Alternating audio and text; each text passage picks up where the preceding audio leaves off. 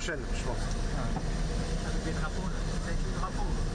Oui, parce que c'est les territoires nouveaux, c'est ouais, c'est qui les drapeaux. Ouais, c'est la US 95, c'est terminé pour nous. Ouais, merci. On se revoit plus tard. Mais... Yeah. So, Shalom, Shalom. All praises, all power, all glory to Yahweh, Ba'ashem Yahushai, Ba'ashem Rakaha Kodash.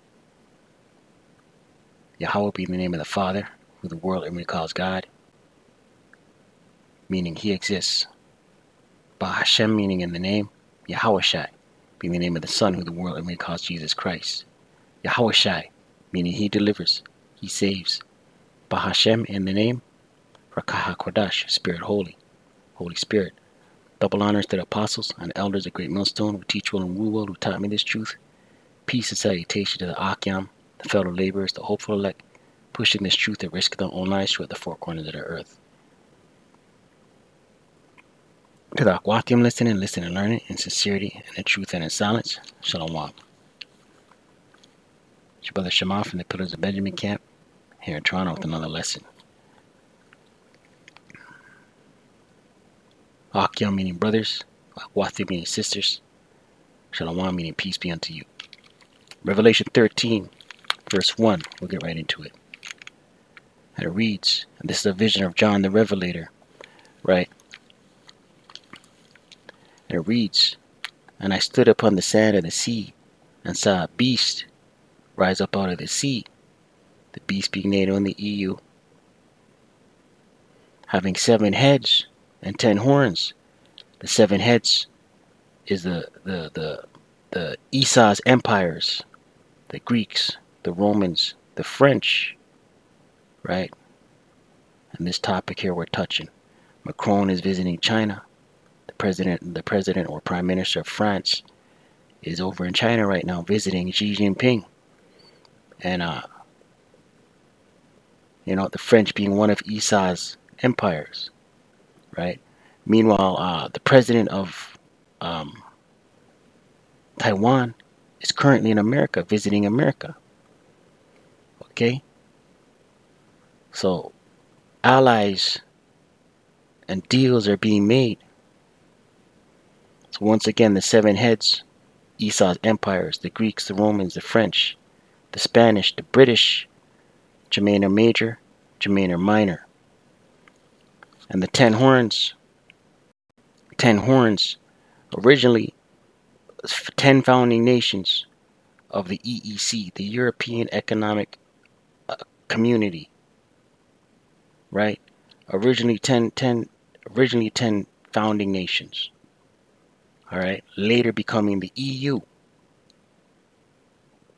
And upon his horns 10 crowns, and upon his heads the name of blasphemy, right? This beast, okay?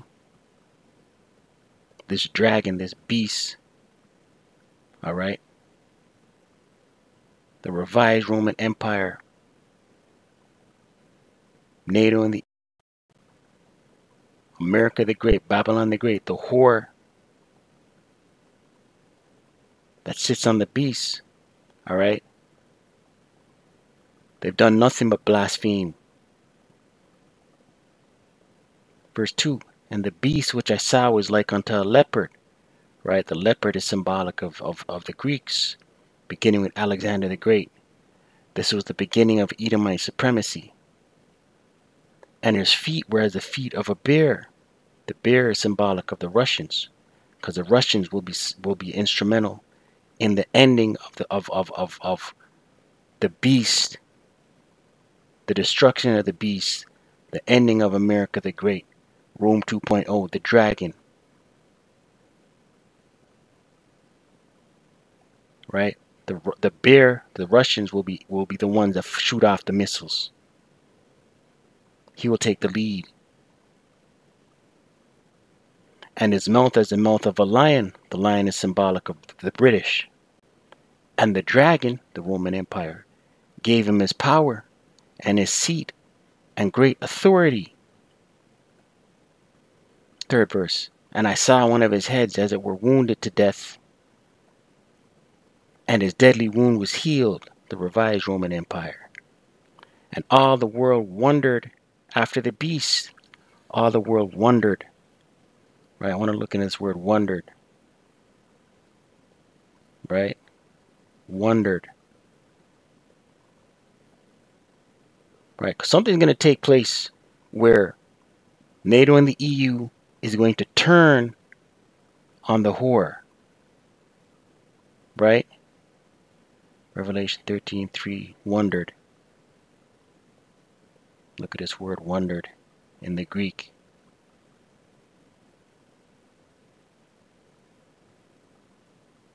Wondered.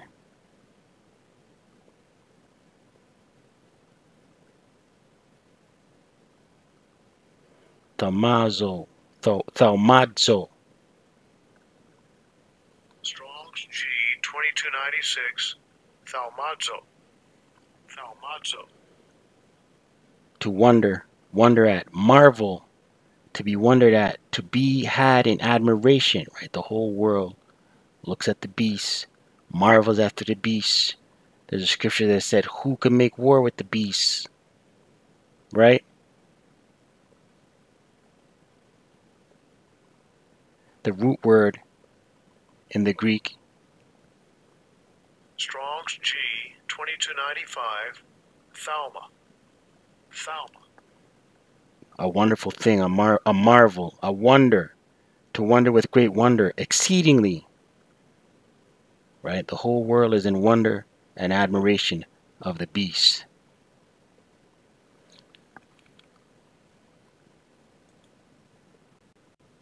So one US ally is buying Russian oil, another is visiting China. We're talking about French President Emmanuel Macron. He's going to China. With him will be European Commission President Ursula von der Leyen. They're scheduled to meet Chinese President Xi Jinping on Wednesday. And Macron is taking a delegation of French business leaders with him, much like German Chancellor Olaf Scholz did last year. He visited China. Now the French president and the EU chief are going. The trend is quite clear. With zero COVID gone, Europe is looking to get back in business with Beijing. It may seem a bit hypocritical because every other week, Europe chastises China for supporting Russia. They keep blaming China over its oil purchases from Russia. They keep complaining about China helping Russia bypass Western sanctions, and yet when it comes down to it, European business interests trump Ukrainian lives, it seems. Let me show you the numbers. In 2020, China overtook the US as the EU's top trade partner. Bilateral trade was $709 billion. This is between China and the EU in 2020, the year China exported a pandemic, $709 billion. In 2021, when the pandemic was still raging, trade went up to $732 billion. And remember, this was despite zero COVID. Between 2019 and 2021, the EU's imports from China went up by 30%. And Europe, too, has been pouring money into China. Between 2018 and 2021, Europe made up 80% of global investment in China, 80%. The volumes are very high, so much so that Europe-China trade has been described as too big to fail, which explains why European leaders go to China all the time, despite domestic and international tensions. Take the case of Macron. He's traveling while his country is rocked by protests because Europe depends on Chinese trade. So when they say tough words, slamming China, it means very little. Listen to this. This is what the EU chief said about China last week. Far from being put off by the atrocious and illegal invasion of Ukraine, President Xi is maintaining his no-limits friendship. These escalatory actions point to a China that is becoming more repressive at home and more assertive abroad. This is why it is vitally important for diplomatic stability and open communication with China. I believe it is neither viable nor in Europe's interest to decouple from China. Our relations are not black or white, and our response cannot be either. She started by criticizing China, Then went on to say that Europe-China relations are not black and white, which is all very well and convenient. And now she's heading to China. Reports say the EU chief will take a tough stand with President Xi Jinping. She's supposed to be the bad cop in the meeting, which means Macron will likely play the good cop. Of course, they'll discuss the war in Ukraine and urge China to help. They'll try and pressure Xi Jinping into using his influence over Russian President Vladimir Putin. China is expected to push its 12-point peace plan, the same one that Xi unveiled in Moscow last month. And the Europeans are expected to reject it because China wants to see Russia retaining the land it has captured. It's a plan that suits Russia and China on board, and for obvious reasons. So Beijing's much-wanted peace plan is a dud. Yet Macron says China could be a quote-unquote game changer in the war. Which game are they changing, we ask? Does all of Europe's support for Ukraine pale in front of the yuan?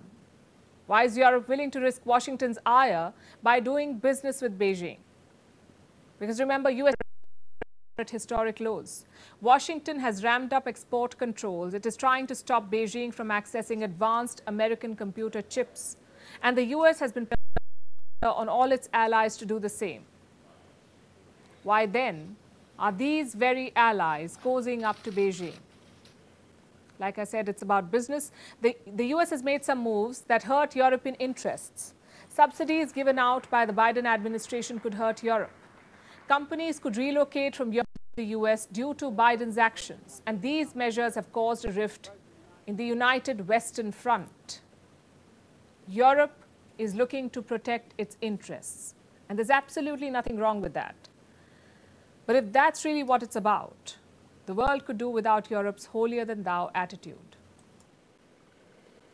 Khan, Slovakia, right? Revelation 13,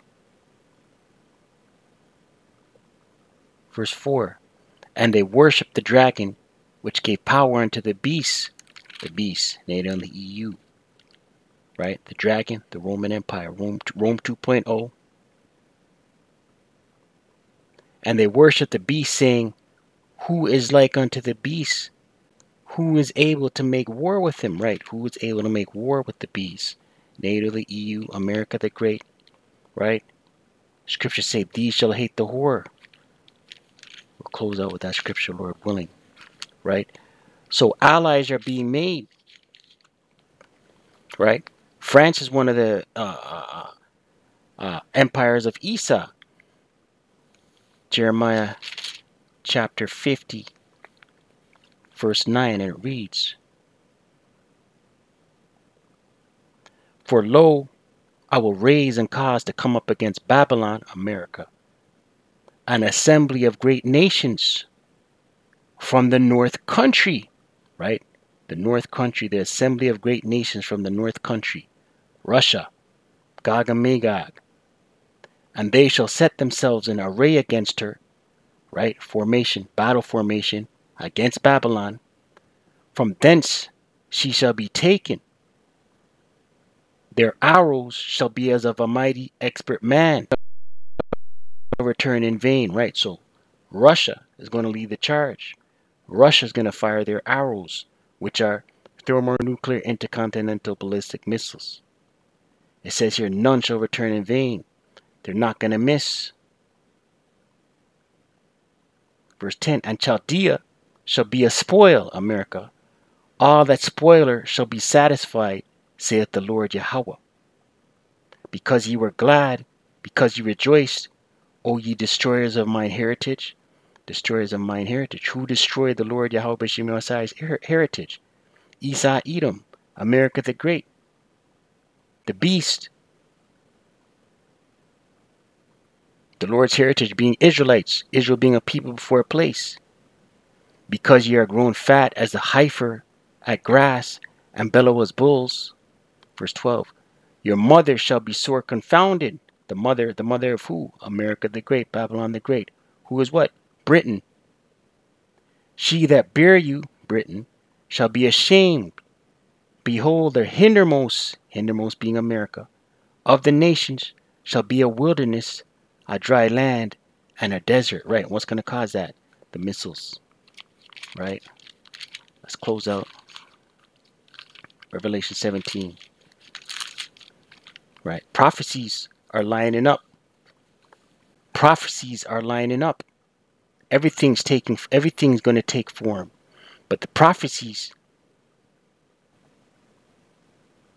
this is all prophetic. Revelation 17, verse 11. And the beast that was and is not, the beast that was and is not, Rome, even he is the eighth. Who's the eighth? America. And is of the seven. We name the seven kingdoms of Esau, the seven empires of Esau. America is the eighth and is of the seven, and goeth into perdition. Perdition is destruction, right?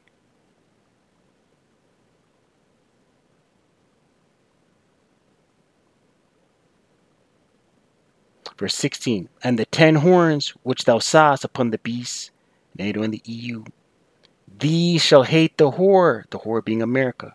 Something's going to happen to cause NATO and the EU to hate the whore being America, and shall make her desolate and naked, and shall eat her flesh, and burn her with fire. Burn her with fire. That fire being thermonuclear intercontinental ballistic missiles. Right? Prophecies lining up. Right? But leading up into that cataclysmic event, some things got to take place first. The time of Jacob's trouble, the mandation and implementation of the MOTB, the CHIP, the Revelation 13 verse 16 on down. Then you'll see the warfare pop off, and arrows be shot, missiles be flown, be flying.